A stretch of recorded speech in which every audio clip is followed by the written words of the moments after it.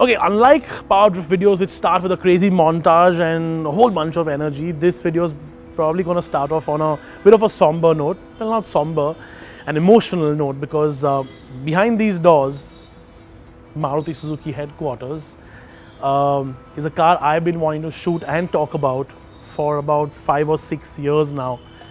It's not a brand new Maruti, it's not some crazy prototype car. We're probably not going to be able to drive it today, but in my opinion, it is it is one of the most important cars in India today, period. What is it? Well, you probably guessed and probably seen the thumbnail by now, so let's go have a quick look.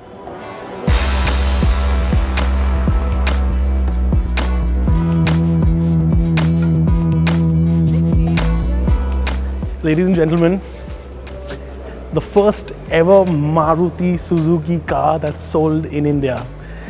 The legendary DIA 6479. I can't believe I'm finally get to shoot this because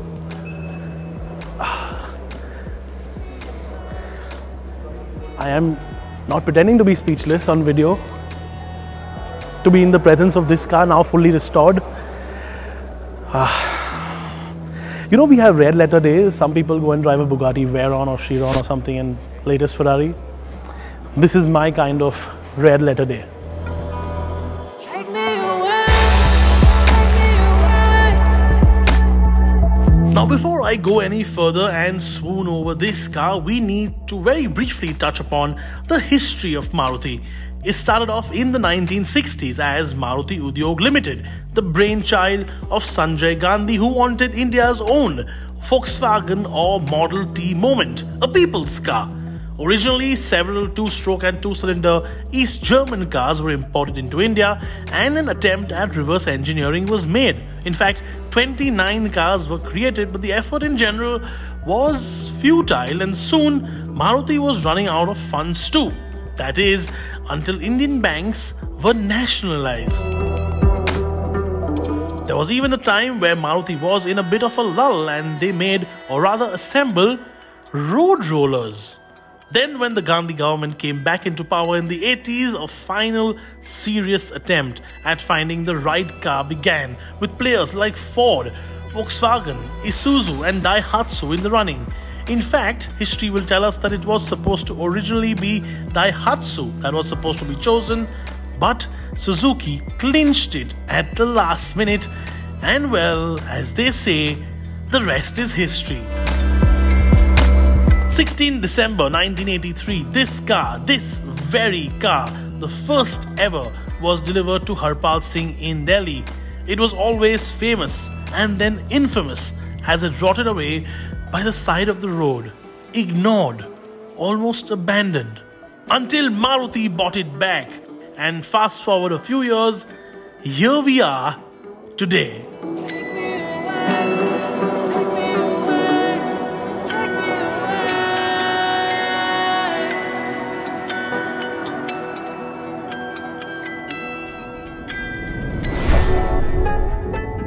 So now that I've told you a bit of the unknown history of Maruti Suzuki, let's talk a bit more of the car, because let's treat this segment now as a bit of a traditional walk around that we do. So let's talk about the technical specifications, what's under the bonnet here. Now, 800cc engine, that's where the Maruti 800 moniker comes from. Technically, to be perfectly precise, it's 796cc, 3 cylinders, and in fact, the iteration of this engine, the evolution of this engine is still going on in the Alto 800, which is parked right there. We'll show you maybe a little clip of it later. But that's of course fuel injected. This is carbureted. Now, unlike Fiats and Ambassadors and stuff like that, which was prevalent in the day and age when this was launched, this is a dual barrel carburetor. So you've got a primary throttle and you've got a secondary throttle, and it gives you better fuel economy and it gives you a bit more performance as well. Now, Mikuni, Japanese company again, older carbs, Solex, British, they didn't really work really well, they used to leak. These things, when they came about, were absolutely bulletproof, and one of the big advantages of it being bulletproof is a lot of women drivers took to these. They were really easy to drive, you sat down low, it was just light and easy to operate, and of course you had a floor shift gearbox. Now, by this time, Premier had already introduced the floor shift gearbox somewhere in the late 70s, 77 or 78. In fact, my grandfather had the first ever floor shift Padmini ever made.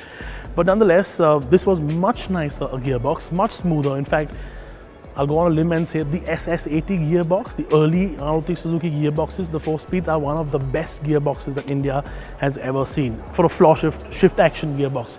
It's insanely good to drive. And the great thing about this car is also, even somebody as fat as me can really fit in because it's so spacious on the inside. The packaging is great. Why is it great? Because unlike the other cars of its time, this was front-wheel drive. They took the formula that Mini perfected in the mass market and brought it here to India and absolutely killed it. And everything now is front-wheel drive in India, isn't it? So that's a bit of a technical sort of run-through of the car, but there's just so much to talk about. So let's go a bit closer, shall we?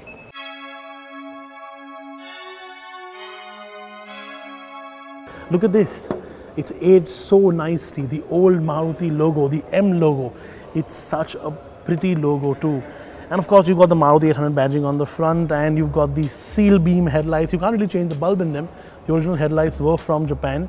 In fact, a lot of these parts that came on the car were from Japan, but unlike what people actually think, and there's a misconception going around for years and years, these were never imported as a single unit from Japan, the production cars. All of them were made right here in India, in Gurgaon in fact. They were never made in Japan. Yes, there are tons and tons and tons and tons of parts on them which were imported from Japan and put on the car, but they were still made in India. They're very much an Indian product. They were never, ever made in Japan. So if somebody claims to sell you a made in Japan Maruti Suzuki, you can tell them to go take a hike.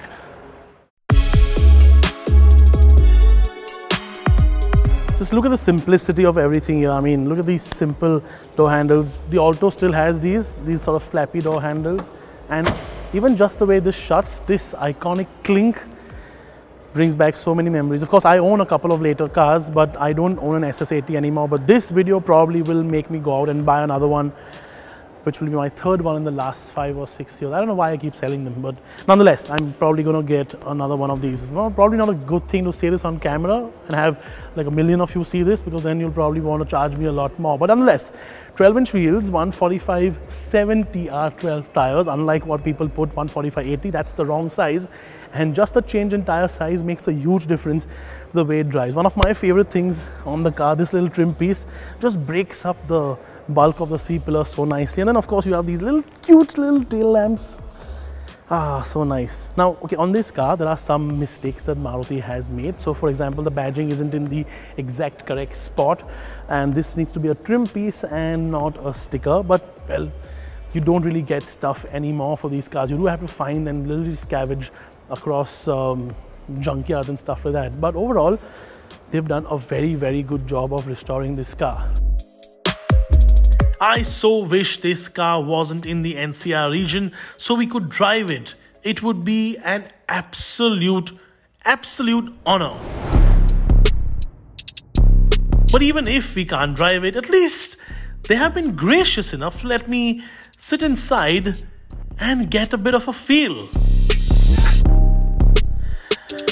Oh, I am now going to really miss mine, isn't it? Okay, I'm just gonna remove my shoes and get my socky feet in, because I can't really stand to see these carpets get stained by any sort of dirt that I might have on my shoes. Now, let me do one thing. Let me actually make you hear the distinct and very iconic sound of the door shutting on these, because listen to this. Quiet. How iconic is that sound? Okay, anyways. Interiors. Now, remember when I said I can fit in them? I'm a big person, right? I'm large. You made a point of telling me that on my videos as well. Not that it matters, but even I fit so comfortably here. I have head space, I have wiggle room. If there's a passenger sitting next to me, I have space as well. And look at my driving position. It's absolutely... Oh, this brings back so many memories. It's perfect. Now, there are, again, as I said, on the outside, there are some mistakes on the outside. There are some errors on the inside as well. So, for example, this shouldn't be gloss black. It's been painted. It's been restored a bit because these have a tendency of cracking right here. And this has cracked, but it's been sort of restored. This needs to be natural grey, like a natural plastic grain grey. But overall, this car is in fantastic shape. The kind of parts they've found, These parts are super rare. This dashboard, an uncracked dashboard in perfect condition, is next to impossible to find. So you've got these lovely clocks in the middle here. I mean, you've got a speedometer. You're very simple fuel gauge and temperature gauge and oil pressure and battery condition gauge and the indicators and the high beam. Super simple. There's barely any light in it. When you turn the sort of small little parking light on, it's like just a little hint of a small bulb there. But overall, again, just so pretty, just so simplistic. They just did things really nicely in the 80s, didn't they? And again, stuff like this hasn't been cut up.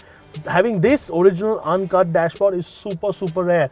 People used to put a little digital clock in the middle there. That hasn't been done on this car, so that's again a rare thing. Does the glove box work? Oh, the glove box hinge works as well. Super rare. I've never had a SS80 with the glove box cover closing properly. So this is ultra rare. And of course, this one has the fan control. So this doesn't have an AC fitted into it because I believe there should be a little click switch of some sort, but this has a blower. So it has a heater and a standard blower. But overall, my favorite part of design of the whole thing, well, in fact, I have two. One is the houndstooth sort of design on the center part of the seats. Now again, a seat, this is supposed to be dark gray and it's supposed to be houndstooth, or on the more premium deluxe version, it's like a beautiful tan interior, like a dark tan, almost like a brown interior. And my second favorite part of design has to be this small, beautifully crafted gear knob. It just falls in your hand so well. I mean, it's just an absolute glorious little piece of design. Obviously, I can keep talking about this car for hours and hours and hours, but I'm not going to, because I know you don't really want to see it or hear about it. But again, this is such an important little piece and I can't believe I'm sitting in it. But you know what? We've sneaked the keys in. Again, they say Suzuki and not Maruti as the later ones did. And I think we can start it up. Should we?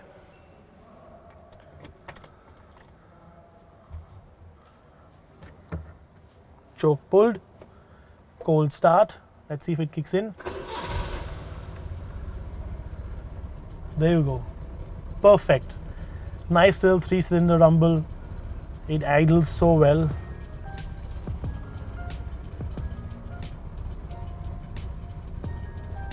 Chokes off. Still idling.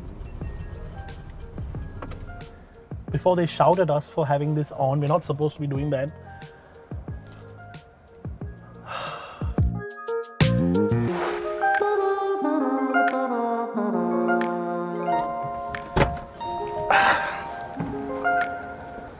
Okay, now before we actually let you guys go, there's one thing that's very cool and distinctive to this car that I'm going to show you. Now, unlike the later cars which have a full opening tailgate, this doesn't. Only the glass opens in this, and that became like a very iconic thing for the SS80. You can do it either via the key here, and as you can see, just the glass opens up and you've got such a massive boot on the inside. Look at the space here, it's huge. But it's not just this that opened up, because in these cars you actually had a little lever which the later cars didn't have. They cut that out in the more iconic, or well, the more commonly known 800 that we know, the later ones. I wish I could drive it on the road just once, but again, because we're in the NCR region, that isn't going to be allowed. But whatever little time I've spent with this car is super important. But before we go, there's a little gift that I've made for the car that I think we need to present somebody from Maruti, because to make this car now absolutely period correct, there's a little touch that we need to add.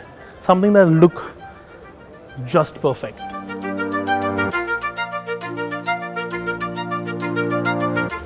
Have you guys guessed what it is yet?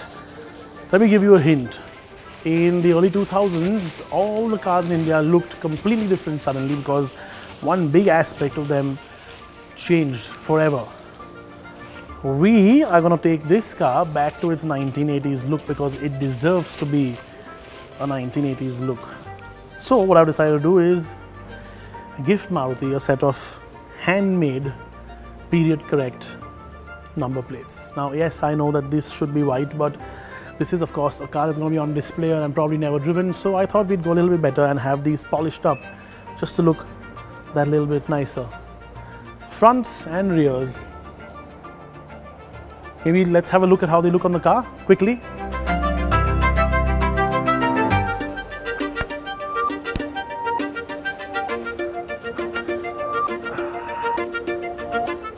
Now that looks perfect, doesn't it? I do hope Maruti does more of these. A full historical fleet showcasing their rich and important Indian automotive heritage. With the number of people they've put up on 4 wheels, they truly deserve it.